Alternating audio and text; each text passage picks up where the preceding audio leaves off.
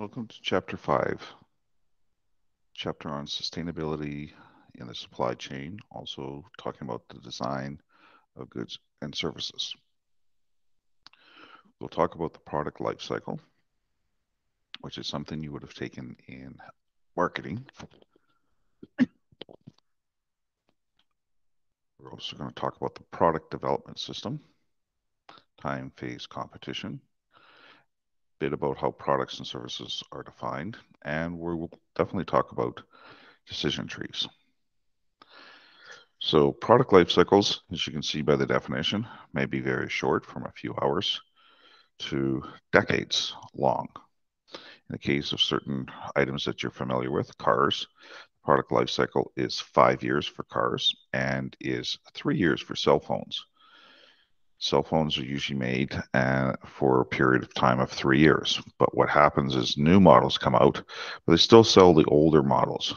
So with the iPhone 12 coming out, the iPhone 11 will still be made, the iPhone 10 will be made, but the iPhone 8 will Apple will discontinue making that product. So in this particular case, and as you are aware with your schooling, you are experiencing negative cash flow because you're in the cost of development stage of the introduction and growth.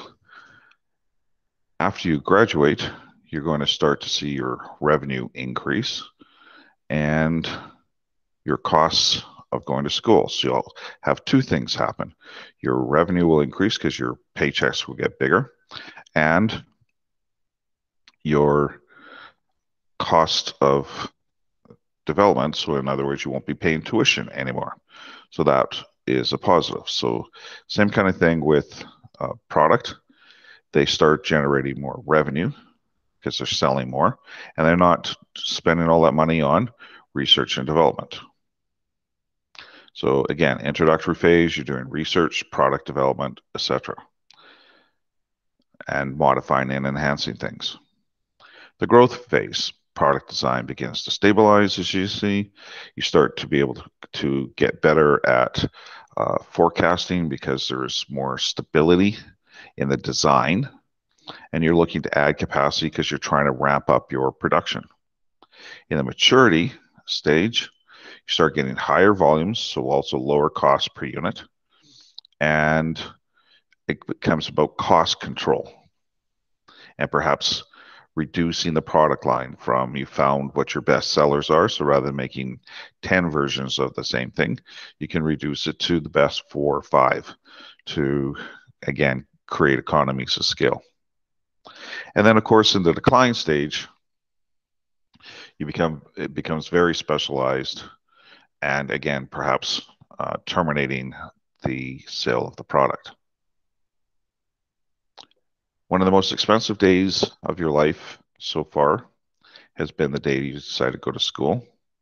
You may not have spent any money that day, but you have committed yourself to go to school for your diploma or your degree. And then you started going to school, and that would be the cost incurred line at the start. If one day you decided, oh, I'm going to go get a bachelor degree in management, and then the next day you decided I'm going to get a bachelor degree in environmental science, I'm going to go and get a bachelor degree in accounting, that was very easy to change. But now that you are partway through your program, it becomes more difficult. If you were to switch majors or concentrations, then it's becoming more expensive because some of your courses may not transfer well. There was a friend of mine who was in third year of university in commerce. He decided he just didn't like commerce, and so he left, and he went back the following September, and he decided to get a bachelor degree in education.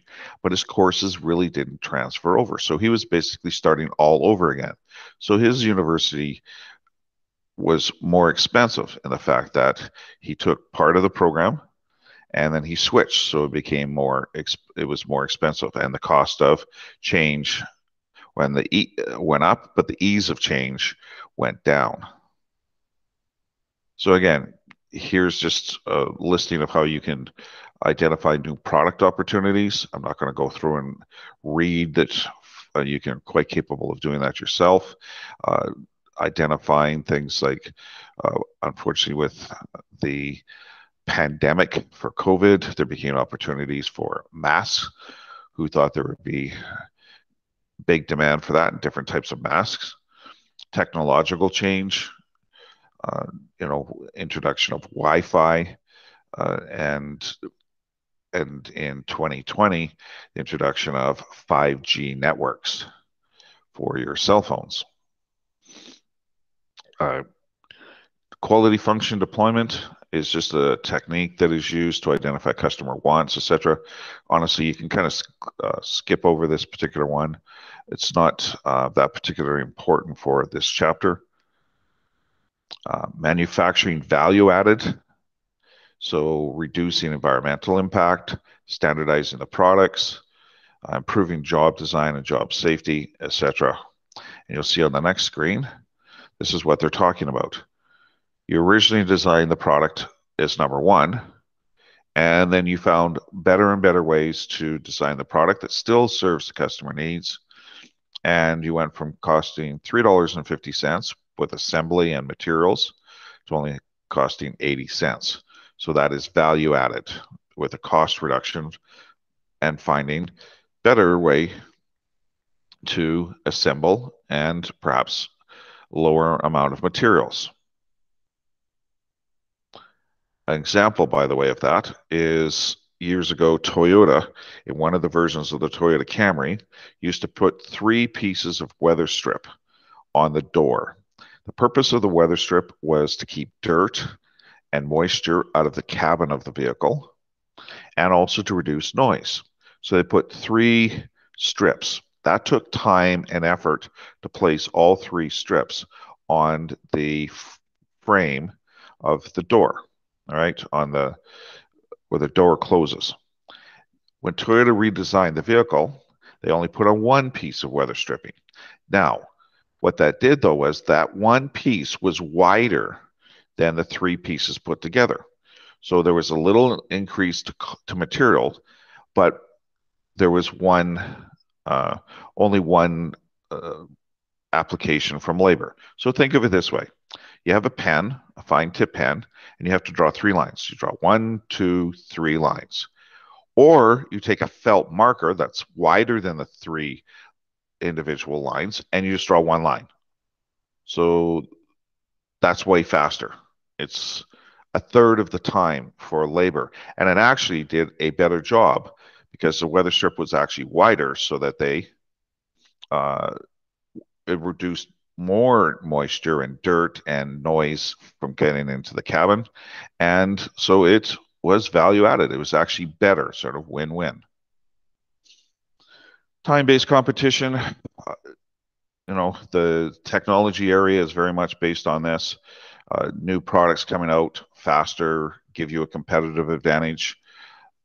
And that's what people want. They want a phone that has 5G. In September of 2020, Apple does not have a 5G phone, but it is expected by October of 2020 they will have a 5G phone. But I believe Samsung and LG and probably Huawei all have 5G phones. So here's just a diagram that you can see that puts some of the previous concepts together in a graphic form. So fairly straightforward, I would think. Internal development, external development, etc.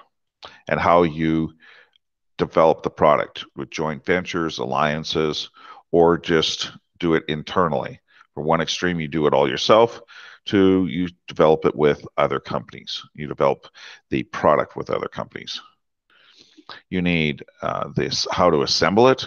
You have charts and drawings. You have a routing sheet, which is the process, work orders, and then engineering change notices, which are when you are going to make changes to the product. It doesn't always stay the same. Service design, interaction with the customer, obviously. You can customize it. You can personalize it by simply referring to the person by name. Cost and quality are still determined in the design stage.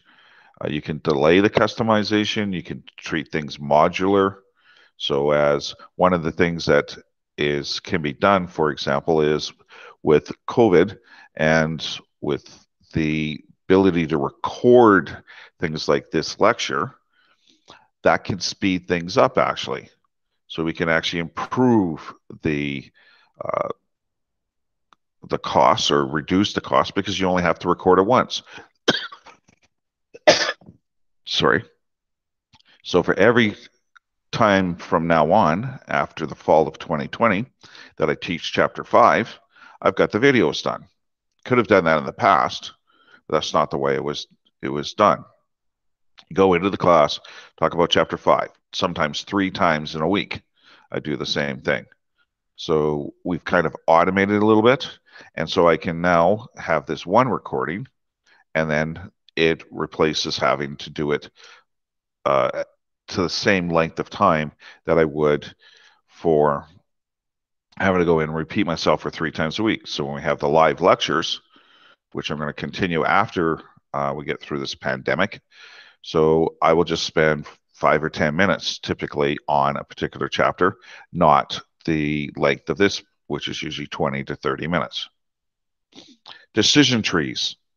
Please watch the videos on the examples from chapter number 5. The alternative is the square node. The round circles are the states of nature. You have to make a decision when it's an alternative, and you multiply the probabilities by the expected values to come up with a value for the states of nature. So there'll be probabilities with the states of nature, which is the round circle. And then you have to choose between the top and the bottom node to discern whether you should make it or buy it or whatever the case may be. So one of the possibilities that you normally have in some cases is do nothing. Unless you're being forced to do, like, say, something for the environment. You must change the way that you dispose of your waste and things along this line. And that's the end of chapter number 5.